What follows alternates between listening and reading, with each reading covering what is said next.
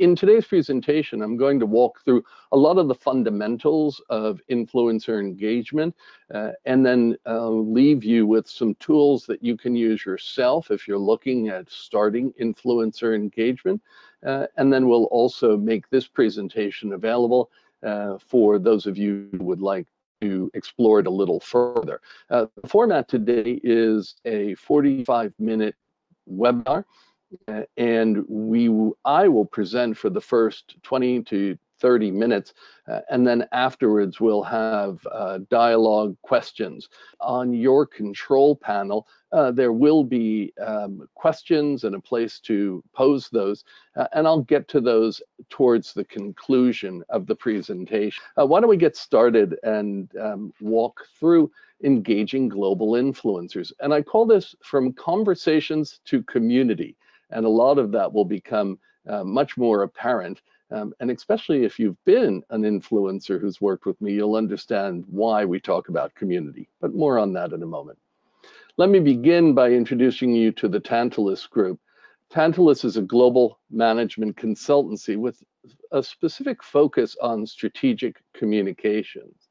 We work with clients globally, generally with the CEO or the Chief Communications Officer, working on issues of international, multinational corporate reputation, positioning, issues in crisis management. We have quite a strong number of colleagues who had served as heads of function in global organizations in the past, and we're proud of our long-term relationship that we have with our clients around the world. One of the differentiators of the Tantalus Group is the focus on senior level talent, the people who work in our organization, whether in our head office in Vancouver or around the world. I've got colleagues in London, Dubai, Singapore, here in Hong Kong, Toronto, you name it. But they tend to have been former global heads of communications, and the firm also enjoys and works with a number of professors, experts, authors of books, and influencers on stage, as well as in periodicals. So very happy to share more about the Tantalus Group. As for myself, I am originally from the United States, but I've been living in the Asia Pacific region for over 20 years now. I've spent quite a bit of time in Australia, as well as here in Hong Kong and across the border in China. For 3 years, I worked at Huawei Technologies, where I was Vice President of Global Corporate Communications, and I began and led the firm's Global Influencer Relations program. So this is not a case study on my work there, but you'll hear a lot of the learnings that are baked into running a 3-year global program. By the time I left Huawei at the end of last year, we had some 225 influencers in 20 plus countries around the world. So it was really quite an interesting program with some great influencers, some of whom I see here attending today. So now, what we're going to do today, as I mentioned at the outset, is I'll present for about 20 to 25 minutes. Then we will have Q&A. We will have to end this abruptly after 45 minutes. So at 5:15 local time here, or in just about another 35 minutes, 40 minutes, we'll be having to wrap it up. I will take time for questions at the end.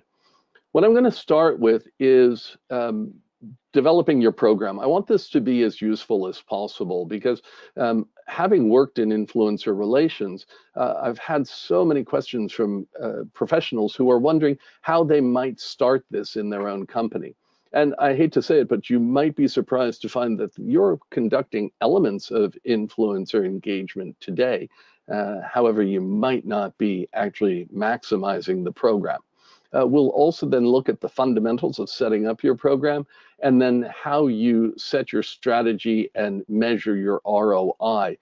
It's very important at the outset to make sure you understand why you're engaging influencers and what you hope to get out of the program. Because if you aren't clear about your objectives, then you're going to find that the program is less than ideal and weaves all around the place. It's not a satisfying experience for you. It certainly isn't good ROI for management, and it's somewhat difficult for the influencers themselves. So if I can give you one tip, it's really understand the why of getting behind influencer engagement. So let me start by defining a few of the terms that I've been using earlier. I talked about influencers, influencer engagement. You've heard influencer relations, and you'll even hear influencer marketing. I'll come into the difference between influencer marketing and influencer engagement, but let's start by defining deeper influencer engagement. Across the top of your screen, you're going to see a photograph with quite a large number of people that were attending a Huawei event that I'd organized a few years back. And this program is the embodiment of influencer engagement, where we're looking at the long-term development of relationships with people who have a very high profile and are seen as thought leaders in the industry. Now, what makes them an influencer, at least for this program definition, includes a fairly high audience on social media, whether that's LinkedIn, Twitter, Facebook, to a lesser degree for influencer engagement, Instagram, Snapchat, YouTube, and more. What we find is that when we're getting towards high-level influencers, or what I like to call KOLs, key opinion leaders, is that the social media presence they have is a byproduct of their other work as authors, academics, experts, opinion leaders in their respective fields. So these are not people who have purposely tried to drive a social media following so that they can expand their influence. This is what you'll find are experts and thought leaders who have, by sharing and by understanding social, have built an audience who are very passionate and interested in their area. So when you engage with an influencer, you'll find that they think frequently about their audience. So they'll want to find content, relationships, and work that makes sense for what their audiences are passionate about.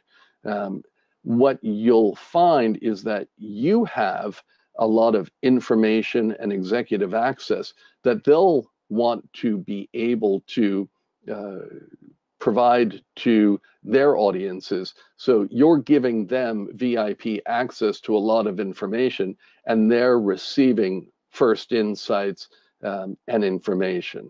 But generally, when we're talking about an influencer, we're talking about someone who, along with their expertise as an author or academic, also maintains a fairly high profile on social media. Earlier, I mentioned the difference between engagement and marketing. Influencer marketing on the left-hand side of your screen, you'll see really came to be further developed, especially in the consumer products area. This is where you're finding luxury products, travel brands, makeup, entertainment, and others. Influencer marketing is paid engagement or strategic engagement of influencers around a product in a short program, campaign-driven engagement. And you're looking in influencer marketing for those who have highest number of contacts within the target demographic that you're going after. So as an example, if you're a craft beer that has uses non-GMO ingredients only, you'll find that there are audiences, there are influencers who are very interested in craft beer, in GMO, in nutrition, in other areas, and they can get behind and help better understand what your brand has to offer.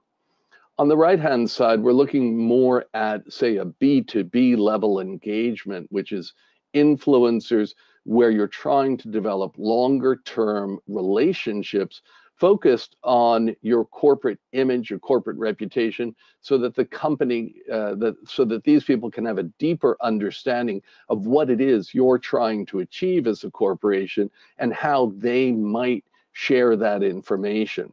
This is great for a long-term sales cycle when your products such as SAP or Adobe, where the software has quite high licensing fees, people are trying to ensure that this is the kind of company they want to do business with.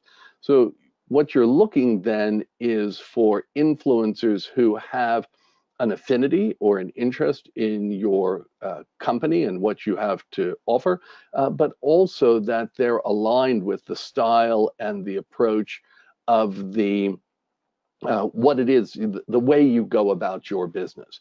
So you'll find as you get to know some of these influencers that they have very different styles and very different audiences. And over time, you're going to find that you're going to work deeper with influencers that are aligned with your company's values. So this is a short overview of the difference between influencer marketing and influencer engagement.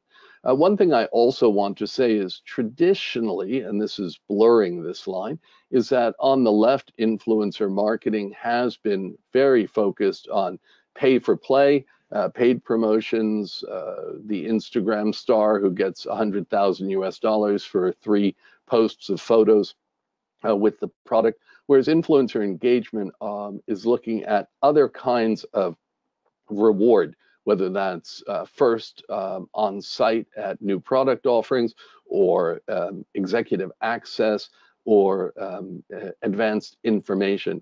At Huawei, we engaged with people who were very keen to better understand the global organization and where it was going. So that was a real long-term relationship.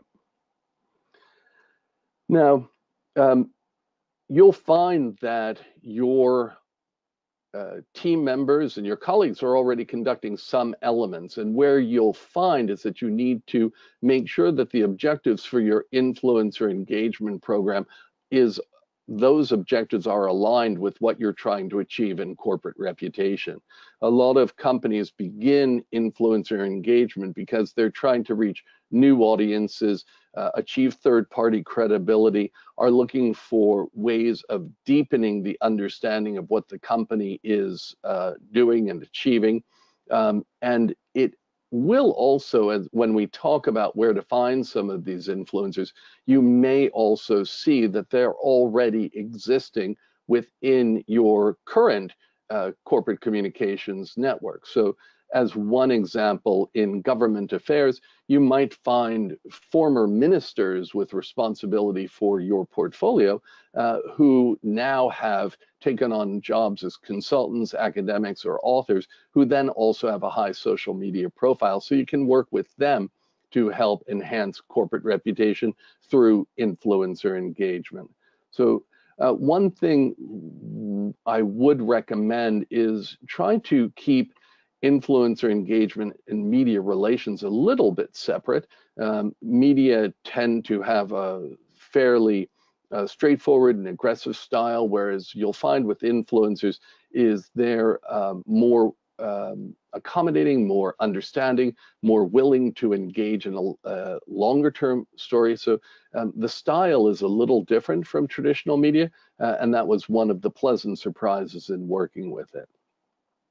So when you look back at that last slide with the wheel, you will find that there are probably already quite a number of influencers that you would have engagement with that would be possibly already interested in your organization.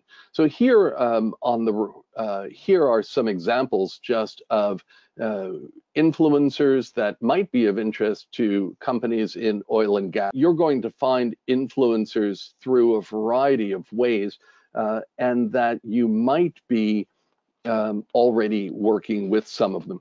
In a moment, I'll talk about the process of identifying influencers. And as I said earlier, which might not have been heard, is I had taken a hypothetical case of putting together sample influencers for a company in the oil gas industry. However, this could just as easily have been freight forwarding, shipping, biotechnology, healthcare, medicine, etc. You'll find that there are influencers who have a passion and an interest in a number of areas. You'll also find that there are most likely influencers who had been or are CEOs at competitive organizations. And you might think through who in your organization might be an influencer in terms of top leadership members, etc. Okay.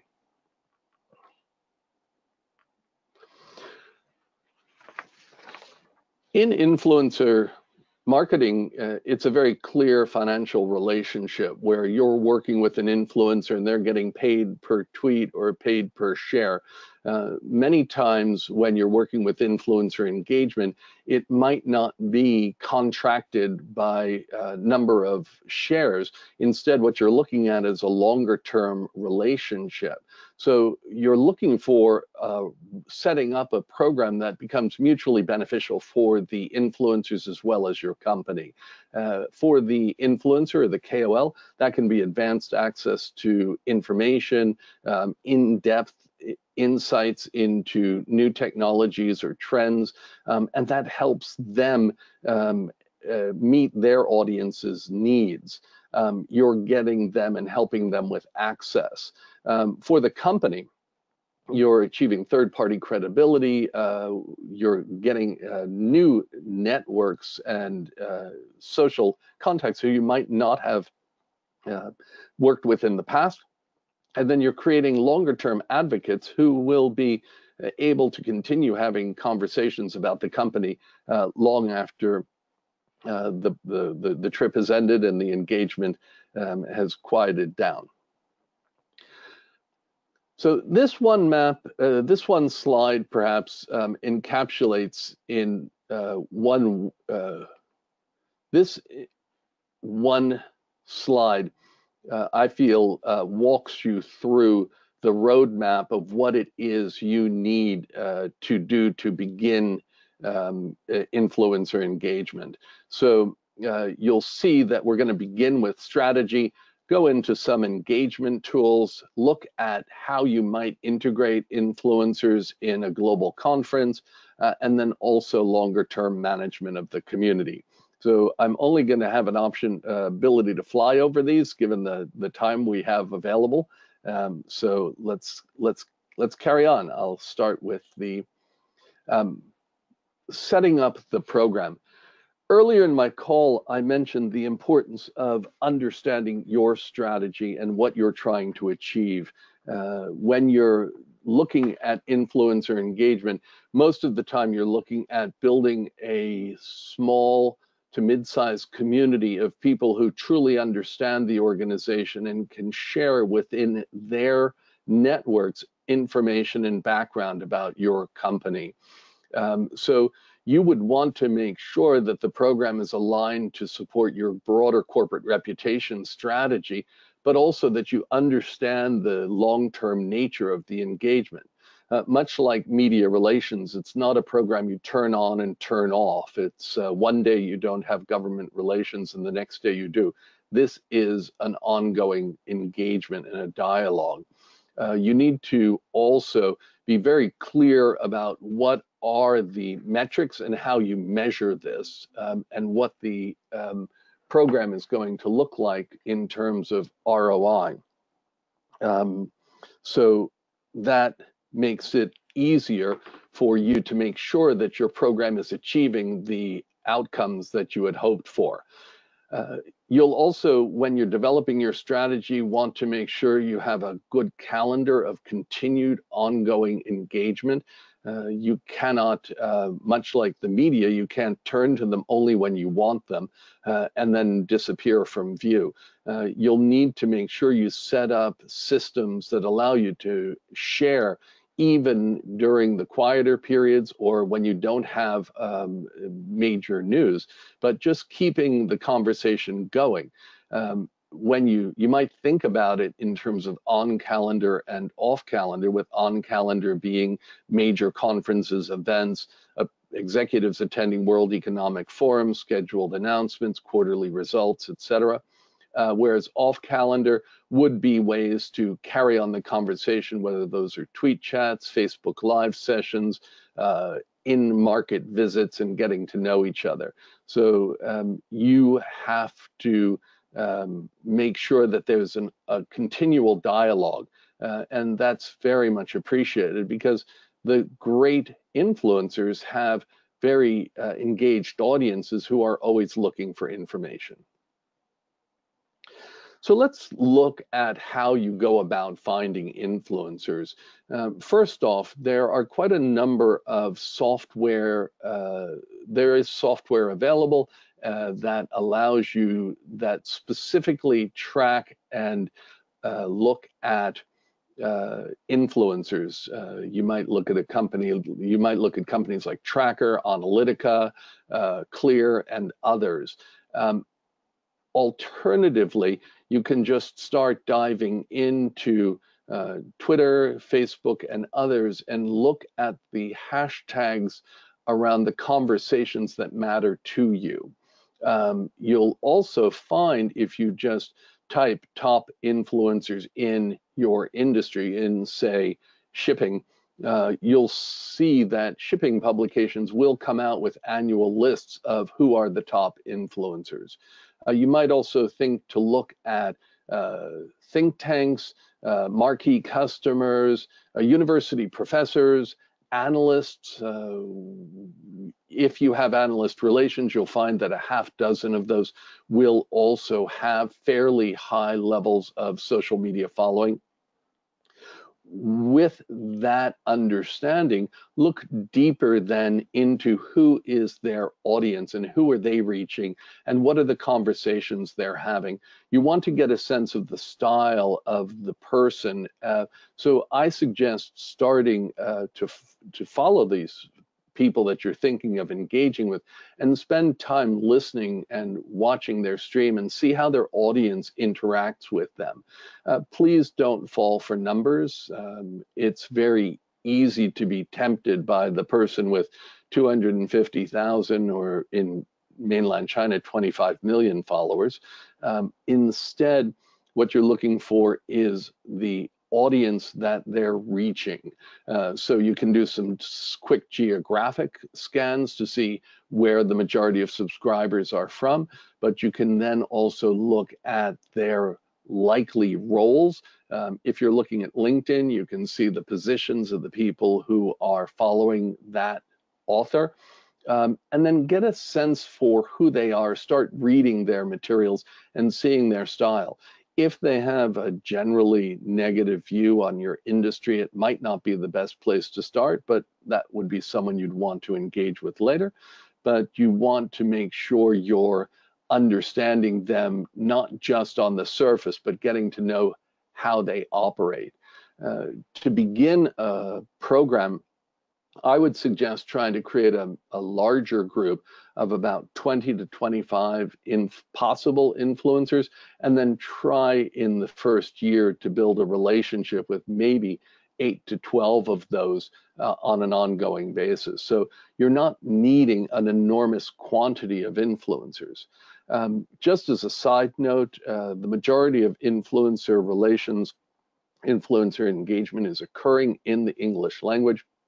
When we look at the worldwide audience language usage, you have about 1 billion people communicating in English, about 700 million online using Mandarin, and then the next highest language is about 300 million in Spanish.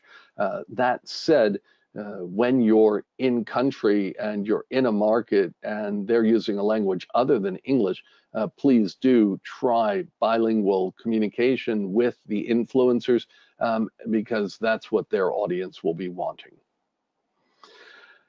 As you evaluate influencers, there are really three three ways to look at their profile: reach, relevance, and resonance.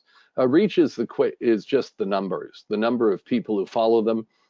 As I said earlier, don't fall for the folks with the biggest numbers. We worked very successfully with one influencer who had just a few thousand followers, but they were the right followers because that was an expert in a specific area that was very technical. So we had the right followers for that level. Relevance is linking back to your business and their expertise. Occasionally, these are the mistakes you make when you first begin, but we used to have some influencers who were maybe more kind of positive, spiritual, you can make a change kind of people, but not relevant to our industry. And while their numbers looked very good, it wasn't perhaps the most appropriate audience to engage with. So you want to understand, are they going to be listened to by your audience? And then resonance. Resonance is perhaps the most important of these three to look at, which is, do people engage with their material? Are they sharing it? Is it being viewed? Is it being commented on? I worked with a number of influencers and was amazed at how the 24/7 dialogue just carried on, where the influencer would post information, people would comment on it, and then they'd write back, and you'd really get a sense of engagement where the audience felt that the influencer was doing a great job looking after their needs. So that's what I mean by resonance. Next thing is important is to get out and get to know them. The best meetings are still face-to-face. You can and should be connecting with these influencers online. You'll need a community manager, and we'll talk about that a little bit later, who is very adept at online social media conversations so that they can begin some of the introductory materials, messages, etc. But then if you're in New York, if you're in London, if you're in Hong Kong, set up a roundtable. Get to know these people one-on-one. The founder of Huawei, Ren Zhengfei, said, explore the universe over a cup of coffee. And it's a great saying to show how you can really get to know people very well just based on the face-to-face engagement. You might also look at providing executive access with a business deep dive, hosted roundtables, meeting KOLs when you're in town. And then also you'll find that a number of these influencers will be attending major global conferences. That might be your industry's major conference, whether that's MWC or CES, or it might be more of a social media conference such as Rise, Web Summit, a technology conference. Go to those. I've met high-level influencers at the Morgan Stanley China conference or through the AmCham or other associations. But you'll find people that are sharing information at a number of these. And then develop a content strategy that gets these KOLs engaged in conversations, whether that's blogs, blog posts, Facebook Live sessions. Do a webinar like this, introduction to your company, Twitter chats, and others, looking for opportunities for ongoing dialogue. Cooperative content is really an area that I found the most surprising and also the most rewarding. Cooperative content, or UGC, user-generated content, is when during an engagement, the influencers would then write up and share what it is that they have learned, whether those are blog post articles or short videos or podcasts or photos, infographics, tweets. You'll need to provide these influencers then the raw materials that will help them develop this content. whether those are pictures, facts, stats, correct spelling of executives' names and titles. And then with that, you can take these small chunks, and I call it atomize, being able to break it down and put it into sizes that the influencers can then share amongst their networks. You'll want to also delve deeper to understand what their specific interests are. So as one example, I worked with an influencer who had a very high interest in management theory, management strategy. So we provided information tailored to their need. Please do expect balanced content. The influencers are not there just to help promote your business. They're going to say things that you might not like, or they might be very frank in their assessment of your company. But that's much like public relations. That's the reality of engaging with audiences today. You don't want this to be a rah, rah, hurrah only session. A lot of influencers are very useful when you're holding major conferences worldwide, as they tend to, first off, blow up the Twitter stream.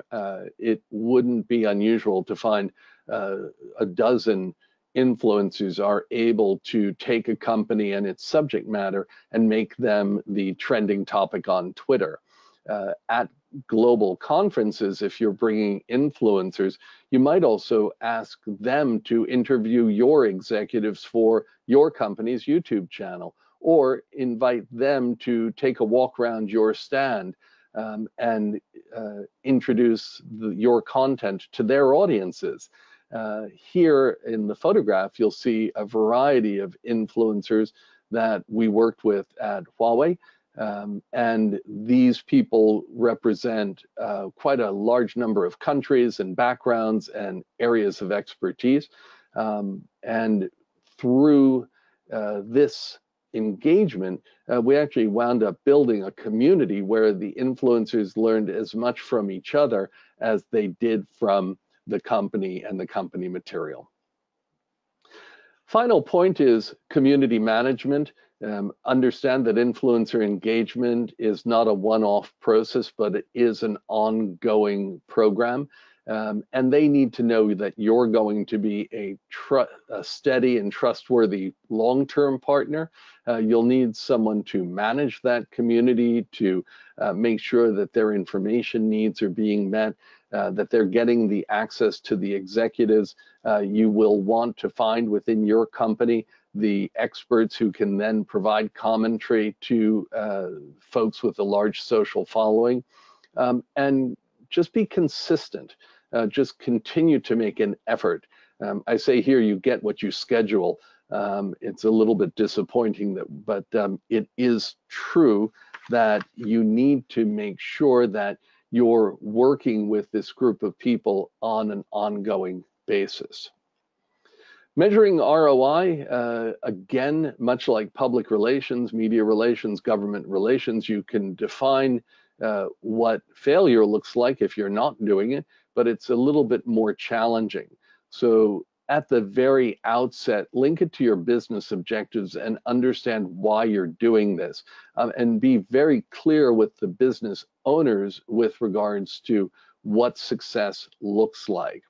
You can, of course, create a financial ROI, which would look at the gain that you might get from influencer engagement coverage versus the invested resource. But this tends to take a ad dollar equivalence approach to influencer engagement. What I mean by ad dollar equivalent is if you looked at the front page of the Financial Times and there was a front page story very favorable about your company, and Marriott Hotels bought a large ad adjacent to it, you would ask, how much did Marriott pay for that much space on the front page? Well, sometimes the value of a very positive front page story in the Financial Times far exceeds the cost of an ad on that same space. Again, look at competition, what is your share of online conversation and voice, what is the share of positive versus negative coverage in social channels driven by influencers. And then also you might look at specific content campaigns.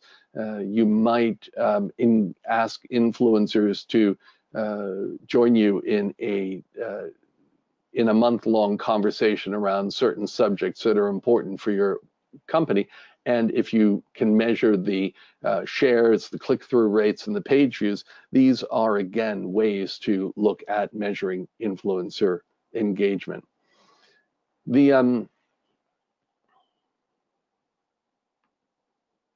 Apologies. So getting started, what would be kind of the call to action? First and foremost is developing your strategy, writing out your goals, your measurement. What are the codependencies in terms of other departments that you need to work alongside? And what are the risks and opportunities? Conduct relationship mapping. You don't have to undertake a software license to begin understanding who are the online influencers in your industry. Talk with the people in social media, see who are the frequent commenters on your corporate site. We're not looking at trying to convert the gadflies and the haters. What we're looking at doing is are the watchers and the people who are interested in your business. Start some conversations. I found that people who are successful in social media are generally social, and they're people that you want to work with. So get to know their style, their expertise, their opinion, but you'll find that you'll be pleasantly surprised at how genuinely nice most of these high-level influencers are. They're curious, they know how social media works, they're quick to respond, they're passionate, they're professionals, but they're not there just for you. They also have other jobs and they've got to remain objective. But start to engage, start a conversation, build a community. I would recommend that you might aim to create an initial target list of 20 plus KOLs that have the right profile, and then aim for within a year to have 10 to 12 high-level, high-quality relationships.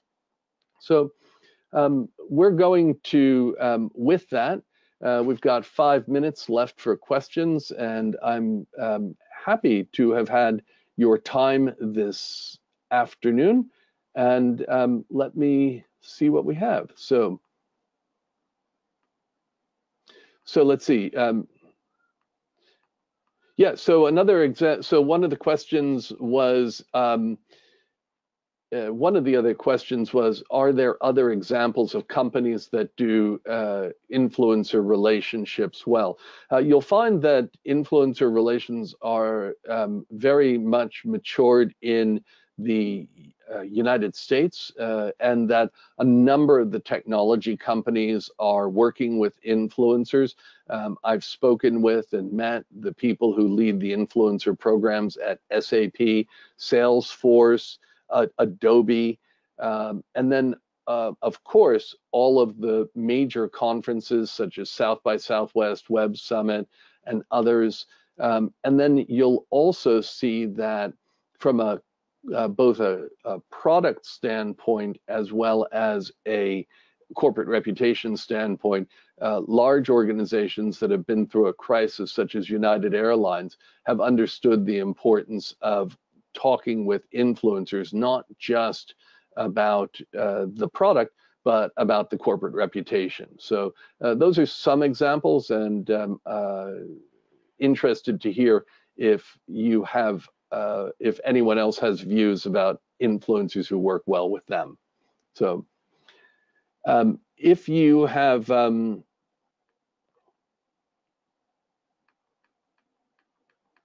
if anyone else has any other questions or chats, I think you can on the right-hand side. You can add those. Well, look, I provide here on the screen my phone number, my email address, as well as my Twitter handle. And I am happy to take any additional questions you might have. I love seeing amongst the attendees both former colleagues as well as influencers that I had worked with in the past. And I appreciate you taking the time and your interest in influencer relations, and really have enjoyed the opportunity to host this webinar. If there are no other questions, then we'll gladly call this a successful engagement and move on.